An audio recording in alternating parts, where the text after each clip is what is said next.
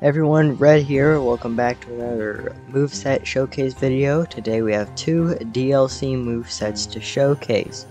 The first one that you all know from the previous video is Koji Zenigata, but I will show the second one first because I think more people will actually know who it is. You might not be expecting this one at all. I just liked the game, so I made a moveset. Yeah, Hat Kid. If you don't know who this is, it's from a great game, A Hat in Time. If you haven't played it, go play it. You're missing out, dude. So first move is Umbrella. It's just some simple M1s. If you right click, you can use Kid's Hat. And I have no friends, so I can't really showcase this one. But what it will do is, say this is a player, it'll make a bunch of particles appear up there and down there. So, like, if you're far away, you can't find them. Oh, just look for the fucking particles in the sky. Brewing Hat, you can throw potions at people. Ice Hat lets you do a ground pound type thing. Sprint Hat makes you fast.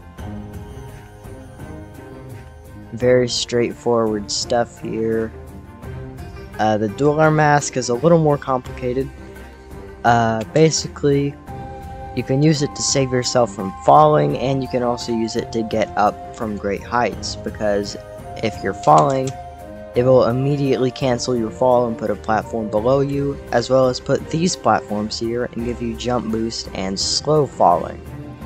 So you can use it to get up to high areas, or just completely fuck with your opponents by chilling on a platform while they try and heavy punch you from 5 miles away. And then the time stop hat, I'll probably show some footage here if I can find it, but in game the time stop hat does not actually stop time. It's a scam. It just slows time down significantly. So this does the same thing. If I were to summon a husk here and go into game mode S and then use the time stop hat, you can see that he's slow and I'm fast for a good little bit.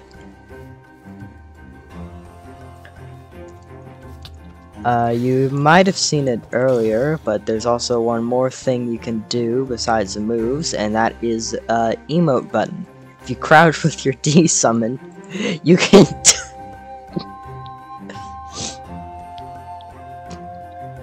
what is my life anymore?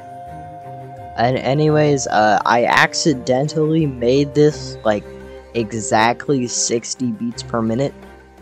So if you have any musical knowledge at all and you know what that means, go for it. Alright, anyways, I'm in survival mode. I need to be in not survival mode. Obviously, Hat Kid will not be part of the Ito DLC, it will be its own special file. Koji Zenigata! So, the passive for this one is that you get unlimited night vision, and you get this helmet put on your head, which is better than netherite. First move is Space Ripper. It's this little cleaver thing, just your M1s. If you right click, you can shoot out an erased space projectile. Then you have Distortion Disorientation, which is a dash attack that applies some effects to the enemy. Warp Step Reversal is a 2-stage attack where it pulls enemies in and then hits them, like so. Forwards Eraser Slashes is like Sukuna's slash dash combo on 10 pounds of heroin. Teleports you forward, glues everyone to you, and deals some decent damage. Distortion Burst unleashes that little wave of distortion there and applies some effects to all nearby. Warp Step is a really unique move. Because while it's a time skip, it doesn't use time in that sense like most time skips. It uses space to launch you forward, which means you can use it in your time stop. Quick stop ambush, I think you all should know what that is by now. You crouch with your time skip and you teleport behind the nearest player. So anyways, time stop.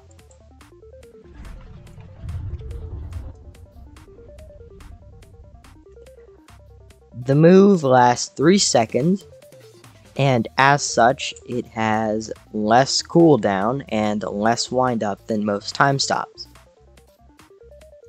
And, yep, that's pretty much it. Oh wait, hold up, I forgot the minor changes. We have some things to go over. First of all, a lot of skills had damage nerfs, because we were having some balance issues with the Edo add-on. Either that or everyone else I've been fighting just sucks major ass.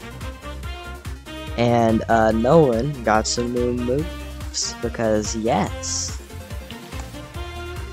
Yamato's parry, or sword's parry, has been replaced with Convergence and Divergence.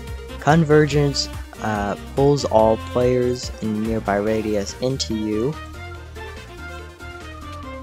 That sounded weird. Someone's gonna clip that. I meant like in front of you. It pulls all nearby players in front of you. So like if someone's running away, you can just pull them back. Divergence, if you crouch with it, you can do a different attack that pushes them away slightly and deal some damage and apply some slowness. Pretty useful. And that's it. I've been thinking about making some ultimate moves for Nolan somehow whenever Go Beyond is active, but I'm still not really sure how I do that because I don't fucking know where to fit him. So I just got an idea of where to fit him. So I guess you'll be seeing that next update. Yep, that's it. Thanks for watching. Thanks for playing. Bye-bye. See you next update.